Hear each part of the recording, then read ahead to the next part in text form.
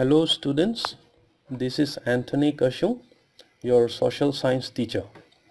Today we will learn the continuation of the lesson from chapter 4, that is water environment, from geography. Well, in the previous class we have already learned why our planet Earth is known as a watery planet. It is because water is so abundant on the surface of the earth that it is called a watery planet. We also have learned something about hydrological or water cycle.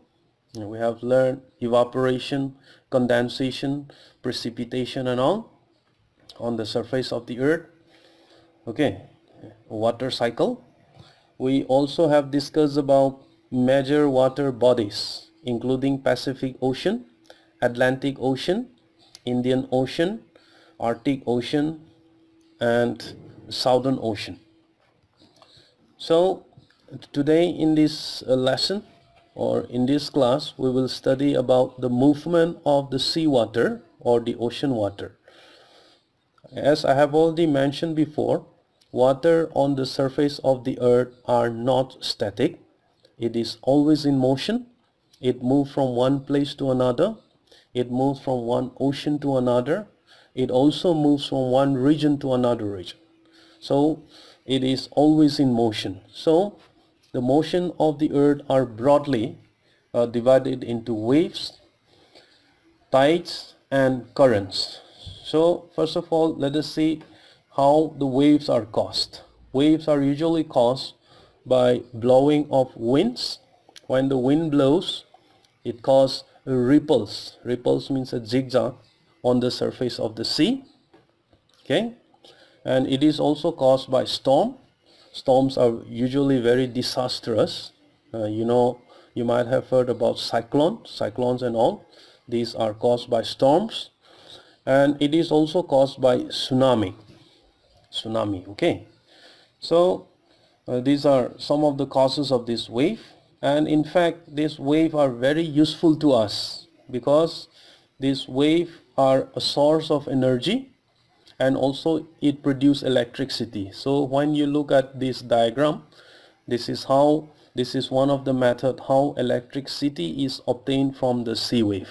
Okay, so it is useful indeed. The gentle winds or the wave that are caused by blowing of winds are usually very useful. Now let us see tsunami. These tsunami are a very destructive type of wave. It is usually caused by undersea earthquake or the earthquake that happens beneath the seabed, so to say. Okay, so the intensity of this tsunami is very, very strong. It travels about 800 kilometers per hour, and also it lifted up about 15 meter, lifted up waters of 15 meter or more when it enters the shore. Alright, so during the occurrence of this tsunami, it is capable of destroying the entire coastal settlements. The settlements or the area that lies near the coastal regions can be destroyed completely by this tsunami. But we can know the signal of this tsunami very easily when there is a rapid withdrawal of seawater from the coastal region, so to say. When the water move away from the shore towards the sea, it is the indication of the cause of tsunami. So it takes around 3 to 4 hours. People can prepare and they can be aware of themselves. They can run away from the coastal region in order to save the occurrence of this tsunami. So as an example, in December 26, 2014, a tsunami happens. Especially its epicenter was in Sumatra, that is in Indonesia. Here in the map itself we can see that is exactly where the epicenter of the tsunami was. So during this tsunami, around 165 people they lost their life, especially the people, those who live near the coastal regions in this area, including India, including Burma, including Thailand, whatever it may be. So this whole region has been destroyed by this tsunami. And even in India, the southernmost point of India, that is Indira Point, which is to the south of Andaman and Nicobar Island, was completely submerged because of this tsunami. So from here we can learn that tsunami is a type of wave which are very destructive, which are very disastrous, and which are very dangerous to the human life, especially those who are living near the coastal region. Next, another type of movement. The movement of the sea water or the ocean water is tide. Tide means it is a regular rise and fall of the sea water. Sometimes the sea water will rise and also it falls suddenly, or not suddenly, gently, so to say. And these tides are usually happen because of the gravitational pull of the sun as well as the moon. So when the moon, it comes in between the earth and the sun, usually it happens a high tide. And also when the earth is between the sun and the moon, it also usually happens a high tide. Okay, so it rise and fall, usually rise and fall twice a day, this tide. And there are two types of tides. The first one is high tide and the second one is low tide. So when the water level rise, from this diagram itself you can see when the water level, it rises to the surface of this coastal region, that is what we call as a high tide, and it begins at the moonrise. When the moon rises, it started the high tide, and when the moon continue to rise and when it reach its zenith, okay, so the tide will also reach a maximum level, the maximum levels of its tide. Alright, so that is all about high tide. And in the low tide, water levels usually falls as the moon declines. Minimum when the moon sets. It is in minimum when the moon sets. So from this diagram itself, it is very low tide because the moon set at this very point. So there are high tides and low tides. Okay, but indeed these tides are very useful, especially the high tides and as well as the low tides, because it is used for generating electricity, okay, like the wave of the oceans. And also during the high tide, most of the different varieties of fish will reach the seashore. So it is a fishing ground, especially for the fishermen and those who are fishing near the coastal area. It is very easy for them for fishing in this at this very time. They are waiting, indeed waiting for the high tide, because the high tide, the water level will rise and it will come up to the seashore. And the ships, for the ships also it is very useful because they can leave or enter the harbor or enter the seashore very easily. Understand? During the high tide, the ships can enter very easily, and during the low tide they can also leave the seashore very easily. So these are all about the tides.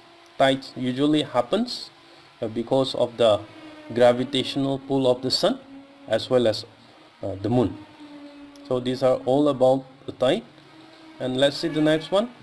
Another type of movement of the sea water is ocean currents, or just simply currents. These are caused by three factors. The first one is the temperature of the ocean water. The second one is the planetary winds. The third one is the rotation of the earth. Alright, so the temperature, you know, the distribution of temperature on the surface of the earth are not same. It is not equally distributed. We have low temperature in the polar areas, especially in the places near the North Pole as well as the places which lies near the South Pole. They have a very low temperature. So on the surface of this very ocean, the water will move towards pole, okay, towards from equator to pole, so to say, on the surface. And at the bottom of the sea, or at the bottom of the ocean, the water from the poles, from North Pole as well as from the South Poles, it will move towards the equator. So in that way, it causes ocean currents. It causes the movement of the oceans, ocean water, so to say. So the second factor is planetary winds. Winds are always blowing on the surface of the ocean. Alright, when it blows over the surface of the earth, what happens? It come in contact with the surface of the ocean, and it also creates currents. So the direction depends on the directions of the planetary winds that are blowing on the surface of the earth. And the third factor is rotation. The earth rotates from west to east.